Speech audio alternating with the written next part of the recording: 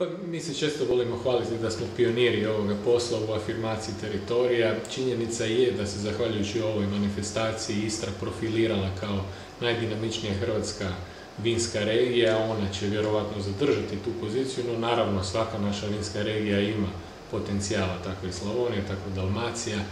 I to je sad pitanje samo dinamike kako će se gdje taj proces odvijati. Sigurno je strašno važno u standardiziranju proizvoda imati jednu ovakvu manifestaciju sa ocjenjivanjem koje ima međunarodne kriterije OIV. Nema mnogo takvih manifestacija u svijetu. Vinistra je jedna od 20 festivala, to jest ocjenjivanja koje ima pokroviteljstvo Svjetske organizacije za vino. Znači, učimo se nekom jeziku, ja bih to usporedio sa ulaskom u Europsku uniju. Mi smo sa ovime već u Europi. A naravno da će tržište morati dati jedan, ajmo reći, odgovor na sve naše napore i ja sam siguran da će proizvođač iz Istre koji je standardiziran, koji je naučio komunicirati, koji ima imidž teritorija, zahvaljujući dijelom i Vinistri, sutra moći kvalitetnije prodati svoj proizvod.